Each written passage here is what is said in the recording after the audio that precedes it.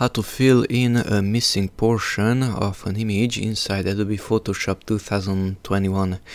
So first of all, let's go and press W, and W brings us here to Magic Wand tool. If you hold it down, you can select Magic Wand tool from here. Okay, now simply left click on that area, it's selected, and go to Edit and Fill. Shift F5 is the hotkey.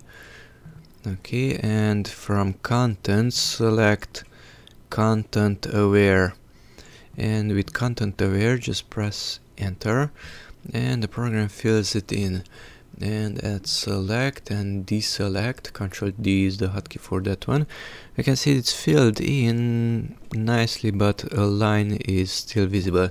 So let's just undo it. Ctrl Z again, and with the selection there, let's go to select and modify and expand. So we are expanding the selection itself.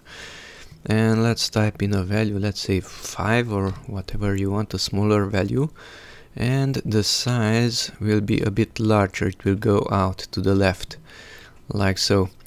And now if we do the same thing, edit and fill and content aware, okay, now it's filling it nicely, and we can press Ctrl D to deselect it, and it's almost perfect.